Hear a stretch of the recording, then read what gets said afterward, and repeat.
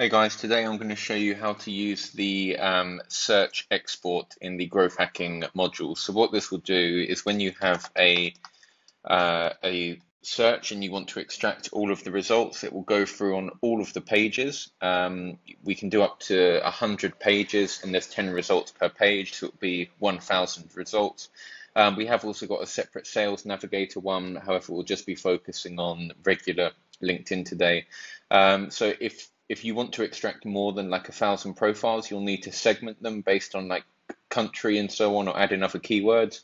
But in this example, we're just going to extract everyone who is in this particular search, and then we're going to store them into Airtable. So we'll create a new scenario within Integromat. Then just choose the growth hacking module, and we're just going to do basic search export.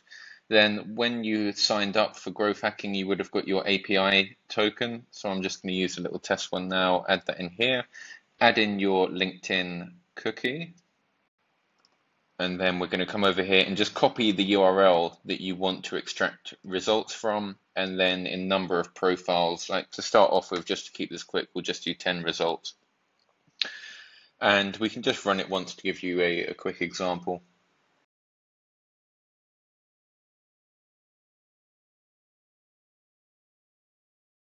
Cool. So then if you come into result object, this is where like a lot of people, I think they don't realize it shows all the data here. So we can see all the information here.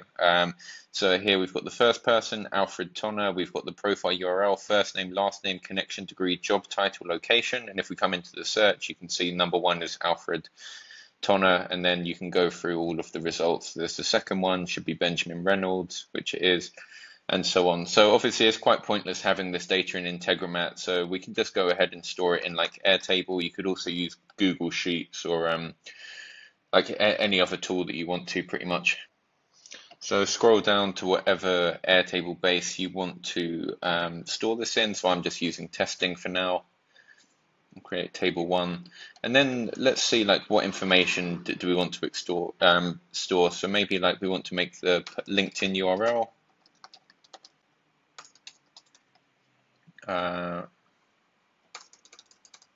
First name, last name, connection degree, location, and probably like job title that's good enough for me now. So because it's pulled 10 results, generally Integromat, they only work with like one record at a time by default. So what we need to do is add in an iterator. And if you put in the result object, that is then going to allow us to process all 10 records that we have.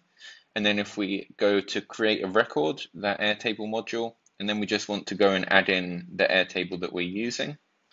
Cool. And then from the iterator, we want to add in like the URL, first name, last name, connection degree, location, and job title. Like you can store in all this other information if you want to. It just completely depends on your use case. Cool. So let's hit save, and then we're going to run the scenario again. Now that's finished running, you can see it's pulling in the data that we've just scraped from LinkedIn and adding it in the Airtable.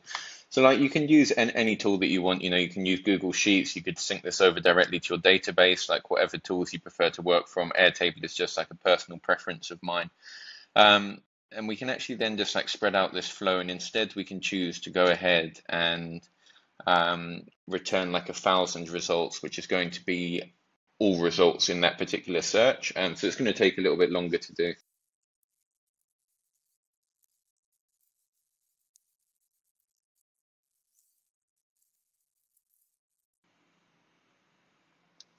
Cool, so that has now come through, and because the result is so large, what we need to do is we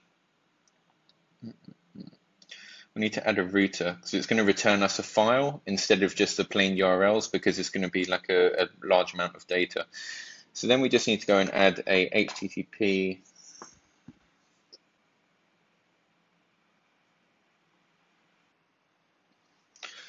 we need to add an HTTP GET request. So we're going to add in the JSON URL, and it's just going to perform a GET request, and just click pass response. And we just need to add some little filtering in here. So if JSON URL exists, then we're going to route down here. If JSON URL does not exist, then route down here. So that means if you're bringing back a large amount of data, it's going to route down this path, and if you're just taking a small amount, it's going to go down the other path. So then we're just going to do the same again and add in an iterator.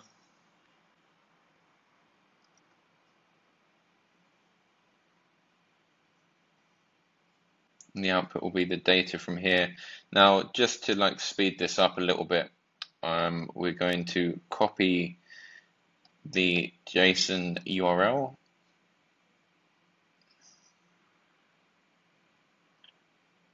And we can enter it here. So if we just run that module only, and we can just clone over this Airtable, clone it to the end here, and we just need to reset because it's now coming from this iterator instead of this one.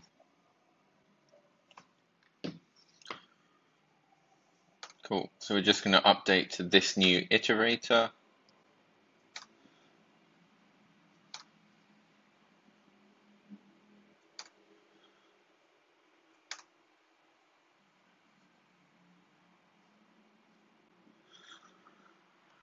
So change this back to JSON. We only changed that back to get the parameters in the end field, so we'll save that there.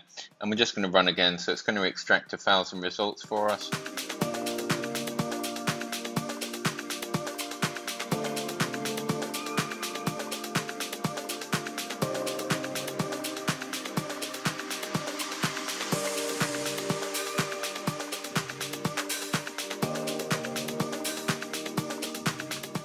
So there we go, it's now working. 1,000 results have been extracted.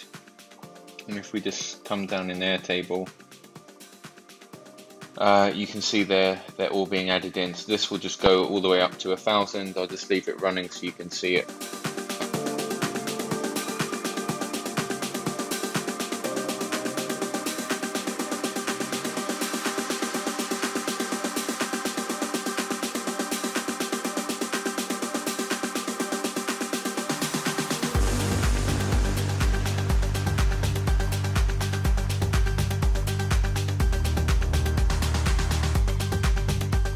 Cool, so there we go. All of our records are now extracted into the Airtable base. We've got their location, job title, connection level, first name, last name, and LinkedIn profile. So that is how you extract results from LinkedIn. The same applies for Search Navigator. Obviously, in this example, we just did basic LinkedIn.